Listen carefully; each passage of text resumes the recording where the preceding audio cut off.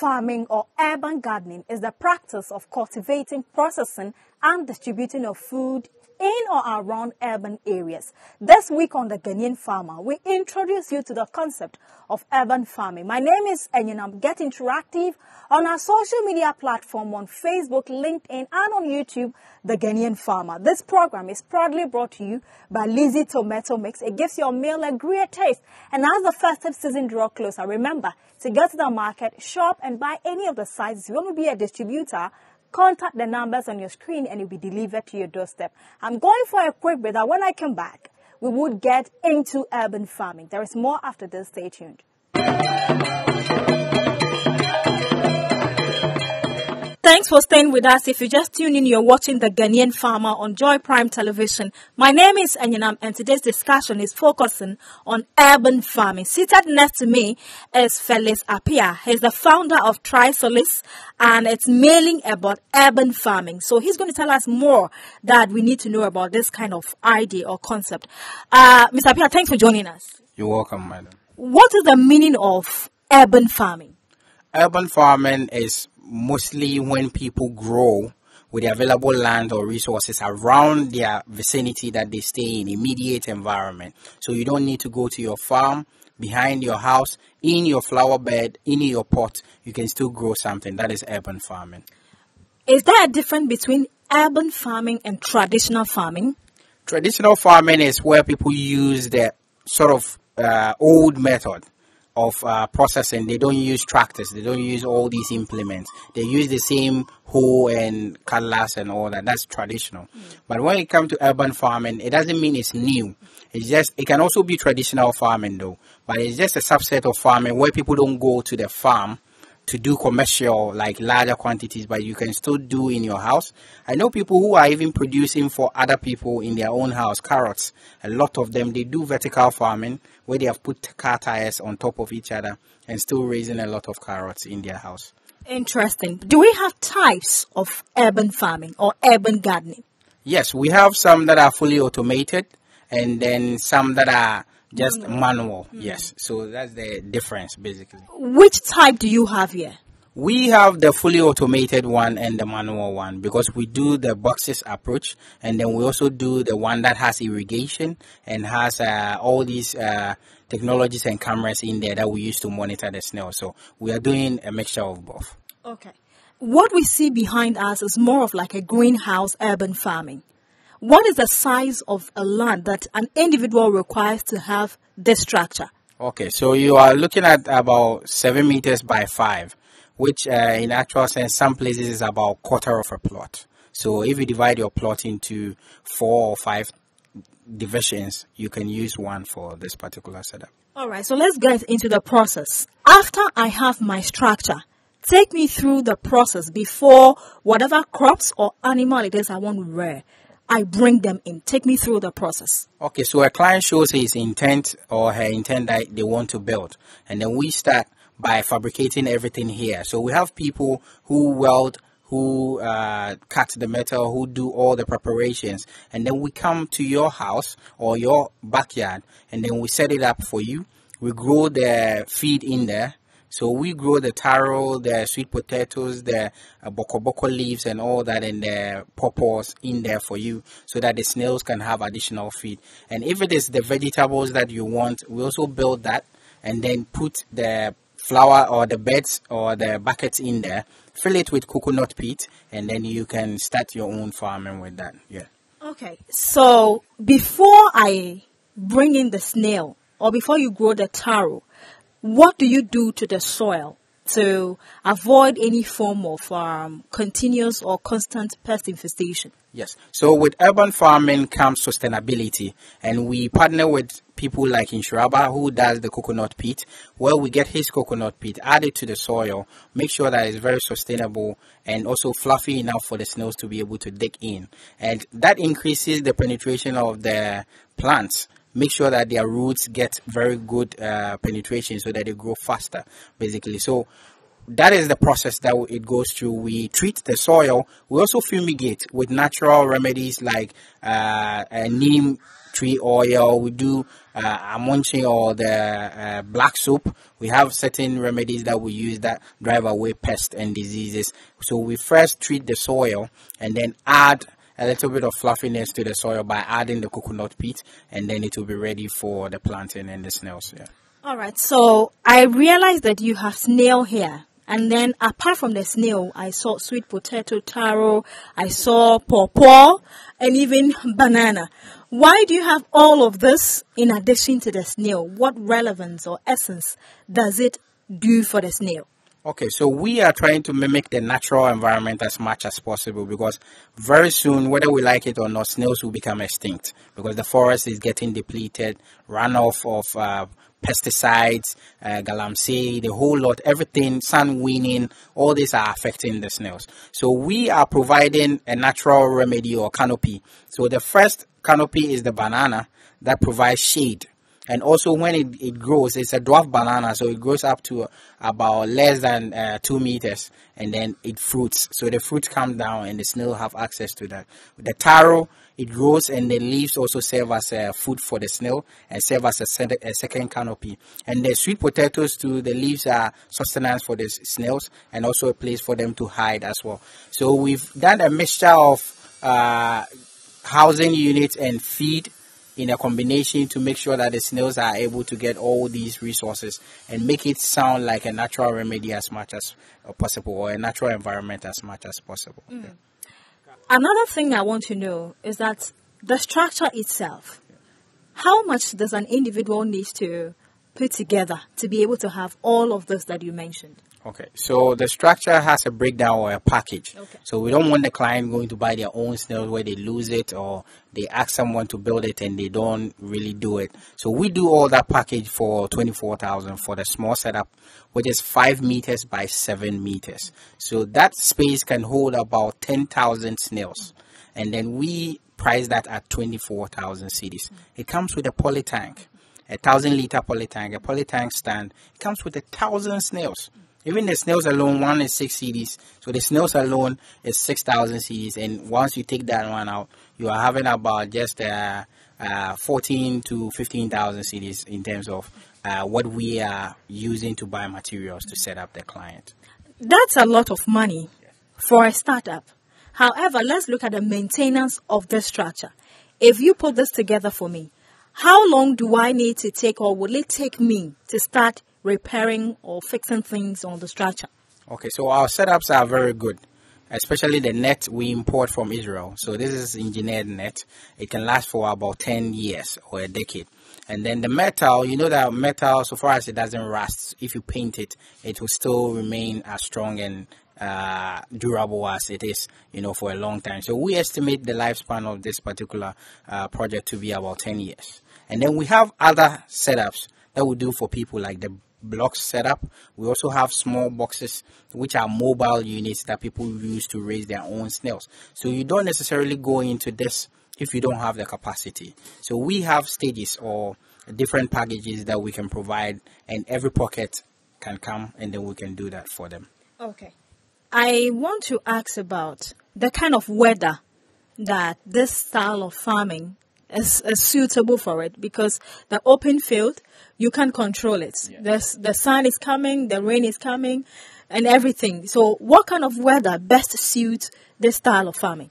The interesting thing is that this is all kind of weather. Even Israel, which is a desert country, is now growing one of the best strawberries and exporting a lot of vegetables because of the greenhouse. So the awesome thing is that even people close to the sea who could not plant anything because the soil has salt in there, these you are growing in buckets. So you bring the soil or the substrate from wherever you want it, coconut peat, you put them in buckets and you can grow. So we are encouraging people to go into the greenhouse farming because it is better and it doesn't really require a lot of things to be right before you can do it, because it's a controlled environment. You determine the soil type, you determine the nutrients, you determine the plant, and you determine the amount of air coming in to circulate, and you determine the amount of rains that you want in the setup. This is what we call you are in charge. Yes.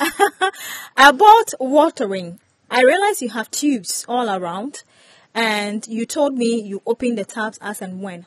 How often do you open the taps to get water, in and around the farm? So as part of our checks, we come to your site, we check your soil. We know that this soil is loamy, sandy, this is that. It means that it retains more water or moisture content or not. So depending on the type of soil you have, that will determine the amount of times you water in a day. Some water once every 3 days, some water once. Sometimes some people don't even water, especially those in the forest areas, because the place is already moist. So we do this setup, make it autonomous. Some people are even making it automated, that they sit in their houses or in their office, and then the alarm goes off, it's time to water, and then you water. Okay. So that's why we're having the tubes around. The tubes are able to regulate the moisture content that goes into the soil. So it rains, that's the rain effect. So all the plants in there have substance, and the snails as well. Okay. Yeah. Right, so viewers, this is still the Ghanaian Farmer. My name is Enyonam. I'm chatting with Felix Appiah. He's the founder for Trisolis. It's an urban style of farming. And if you want one, they would come and get it fixed for you. We are going for a quick break. Stay tuned. There's more after this.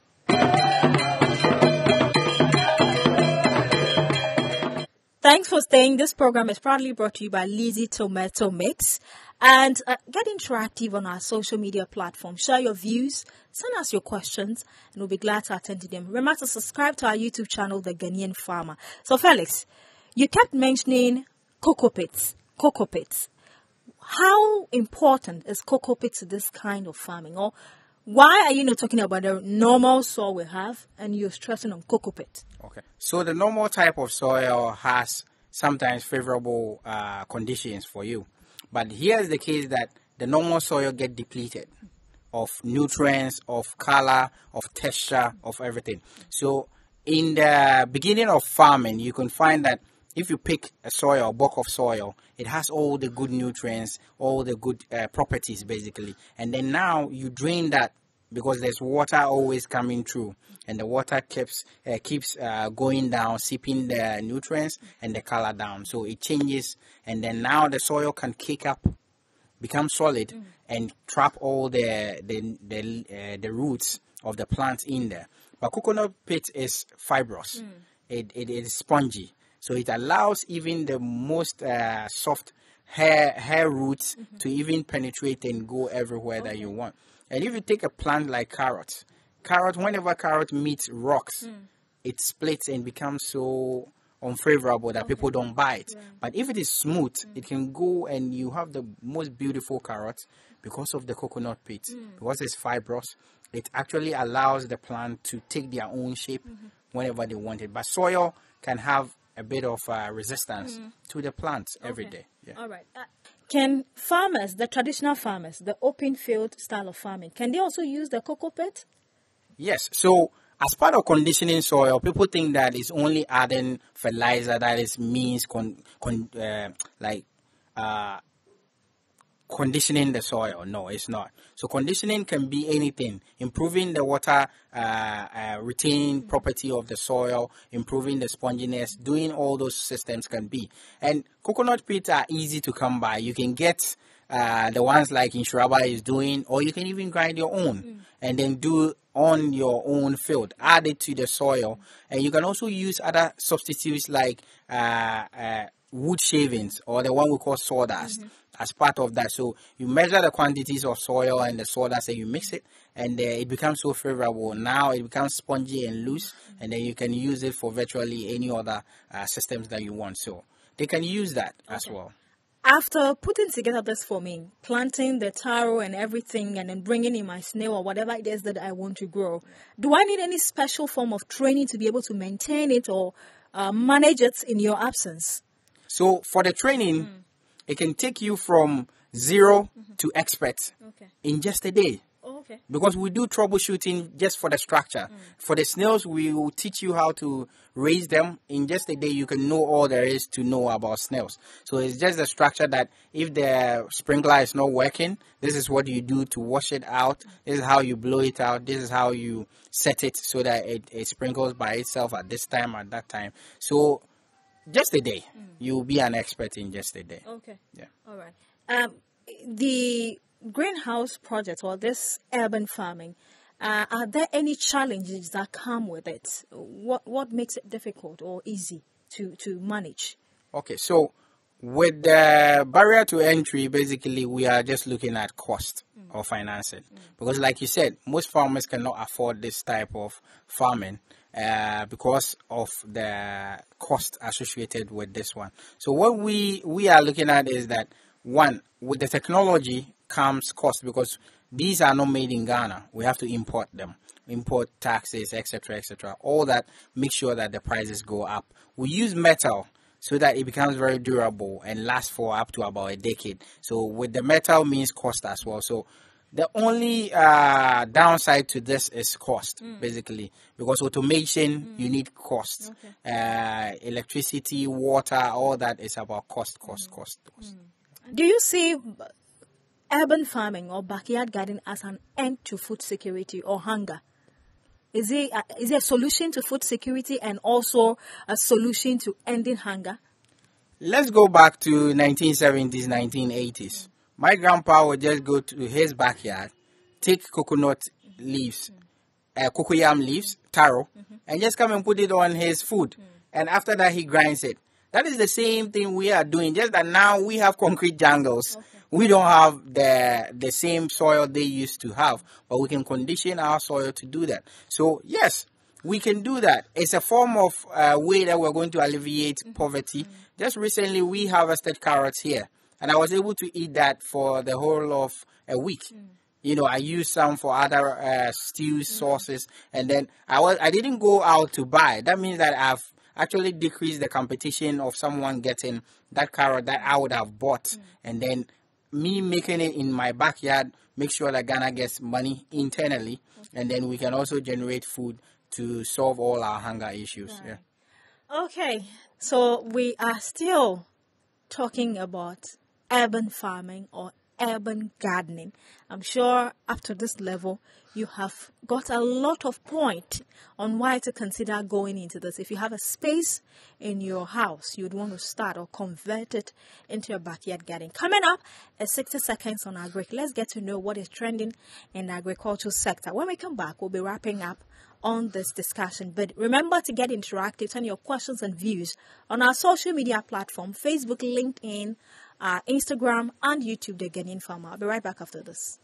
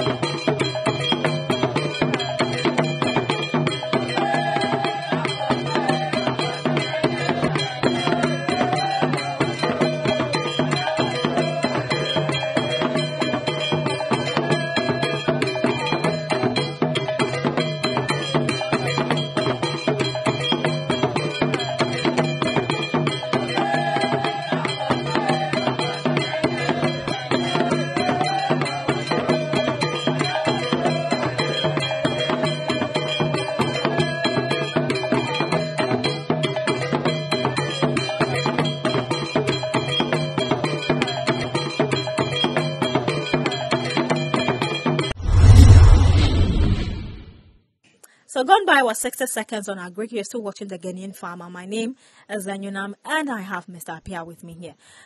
Mr. Apia, backyard gardening, urban farming, urban gardening, does it have also any challenge? Does it create any nuisance to the environment in which the person is going to do it? Does it pose any environmental problem or challenges to the people, your neighbors, or anything like that? Okay, with that question, let's look at someone who has gotten enough money to set up a house, has tiled his whole compound, basically because he didn't want that. And now he wants to do urban farming. The best he can do for the environment is do this. Create a lot of vegetation. It increases the oxygen in the place. It increases the amount of humidity. Makes sure that the place is very cool or cold, so the person can stay and be very comfortable. So in terms of nuisance, like I said, if you are doing something like poultry or any other thing in urban setting, that is where it becomes a nuisance. Snails do not smell or make noise.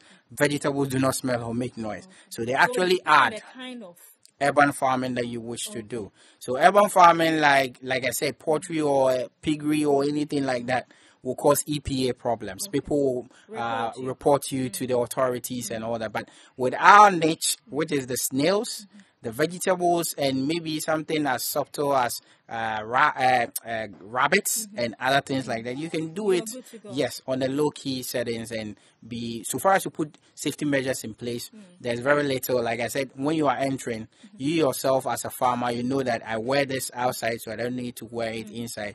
I change my shoes, I change this, so that the biohazard you are creating is minimum, so that you don't breed any biosecurity threats to the environment. Yes. Okay.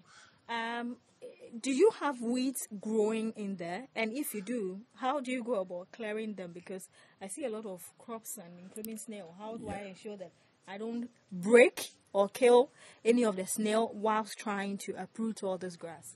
Okay, so let's take a typical setting, like under the cocoa farm. So under the cocoa farm, it is so conducive yet very subtle that other plants do not grow because of the canopy. So other plants need sunlight. But because we have created certain levels of canopy, it makes sure that there are not so much weeds at the very bottom of it. So the snails have a conducive environment.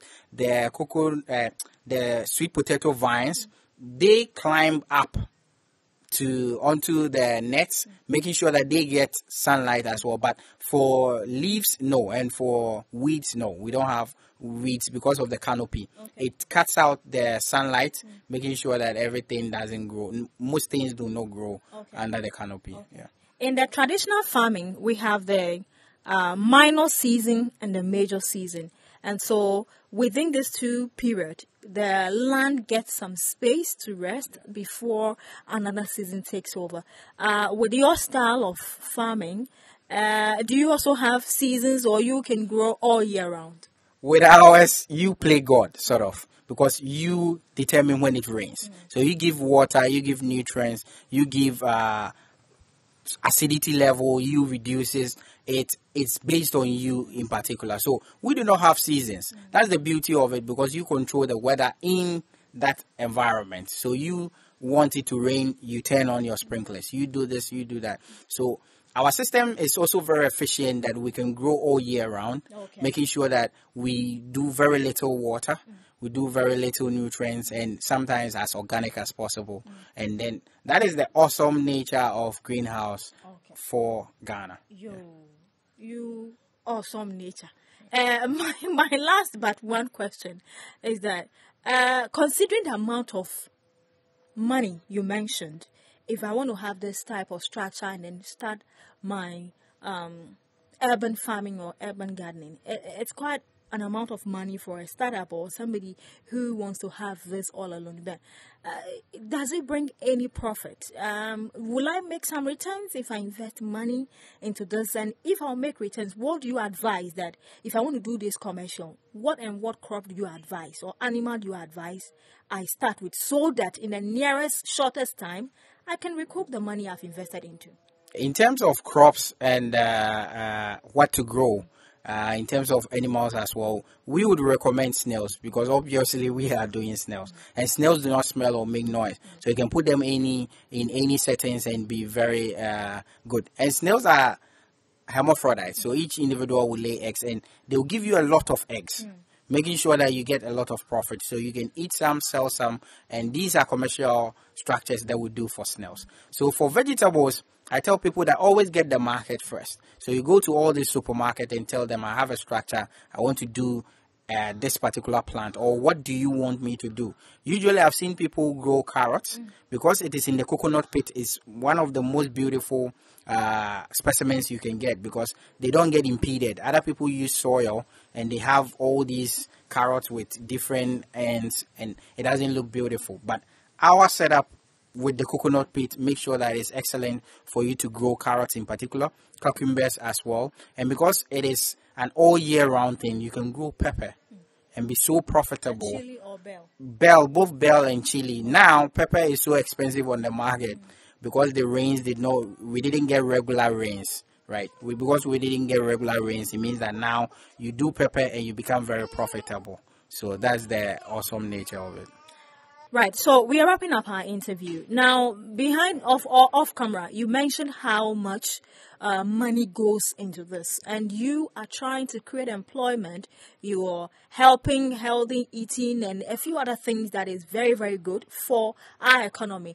Is there any form of help you would need from government or private sector? Okay, so we found out that there's a lot of people who have farms and need credible intelligent sort of people to run it, or knowledgeable people to run it. But we are also seeing a lot of people who are unemployed, some in agric and etc., who do not have jobs. So we are looking at the cohesion between these two. We want to set up a school which will train people in new technologies like greenhouses and all that, but we don't have the capacity and resources to build the hostel facilities and all that. We are in the middle of Dansoman here, and look at what we have been able to do. This setup alone gives us around 1.2 million cedis every year, and then this is a small environment. So imagine the possibilities of what we can do. And a lot of people have stopped farming because they do not have credible people to man their farms. So we are thinking that we can create an informal agric extension officers who are not quote and unquote having degrees, but can still go to smaller farms and be able to man their farms, use new technologies, and be able to help these farms. So this is what we are looking out for, that we get help in setting up a curriculum, setting up a school, a facility that can train all these people, and they can in turn man other people's farm, creating more employment, food security and availability, and also increasing the GDP as well. Sure. No need for me to add more, because he said it all. And so if you're out there, whether you're in Abrochire or you're here in Ghana, and you love this concept, you want to give it a try, or you want to have further conversation with Felix, you can just get in touch with the Ghanaian Farmer, and we'll connect you to Felix so you can sit down and have a business chat. I always encourage people that, listen, when you're dealing with an elite person who understands business, like Felix does, you don't have problem investing because you are sure of your returns. So that makes it up for our interview today on urban farming. My guest, Felix Appiah. If you're looking forward to meeting him or discussing further with him about this concept, just reach out to the Ghanaian Farmer on all our social media platforms. Next week, we'll see you again with another insightful interview. Until then, it's a bye for now.